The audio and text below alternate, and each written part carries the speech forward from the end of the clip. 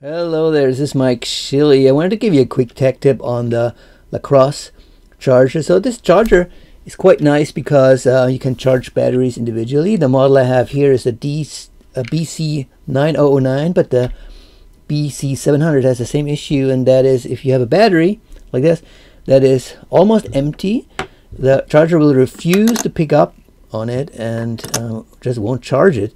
What happens is that it checks the voltage, and if the voltage is below a certain level, then for some odd reason it's probably a problem on LaCrosse's side, won't charge it. So you can either charge it with an external charger that doesn't have the problem a little bit for the LaCrosse charger to pick it up, or if one of the batteries in the set is not quite as empty as the one that it refuses to charge, then you can use that battery in order to charge that empty battery just enough to make the LaCrosse charger pick up on it. And the way to do that is to connect the sides. Make sure to connect equal sides. So battery has two sides. One is the flat one and one is the one with the bump.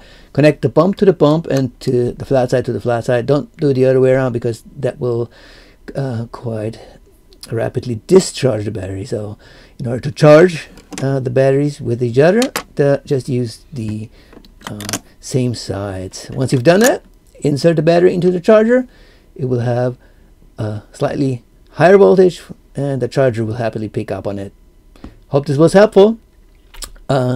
Thanks, and I'll see you next time. Bye.